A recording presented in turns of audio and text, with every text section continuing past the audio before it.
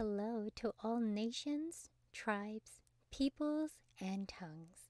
Welcome to Storytime with Ray, where we read the King James Version of the Bible from Genesis to Revelation, to take in the wisdom and understanding from the Word.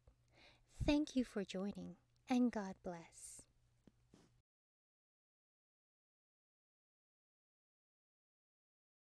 First Samuel chapter 5.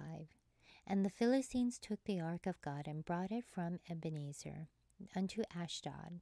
And when the Philistines took the ark of God, they brought it into the house of Dagon and set it by Dagon. And when they of Ashdod arose early on the morrow, behold, Dagon was fallen upon his face to the earth before the ark of the Lord. And they took Dagon and set him in his place again. And when they arose early on the morrow morning, behold, Dagon was fallen upon his face to the ground before the ark of the Lord. And the head of Dagon and both the palms of his hands were cut off upon the threshold. Only the stump of Dagon was left to him.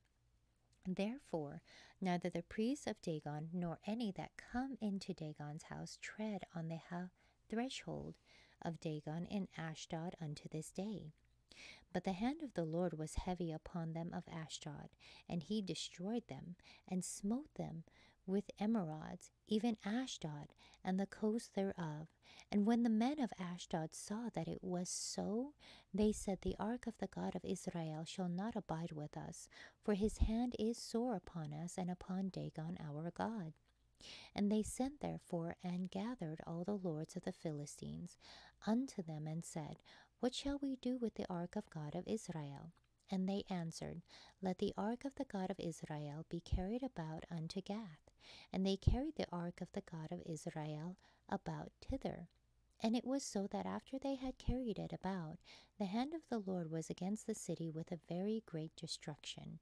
And he smote the men of the city, both small and great, and they had emerods in their secret parts. Therefore they sent the ark of God to Ekron. And it came to pass, as the ark of God came to Ekron, that the Ekronites cried out, saying, They have brought about the ark of the God of Israel to us, to slay us and our people.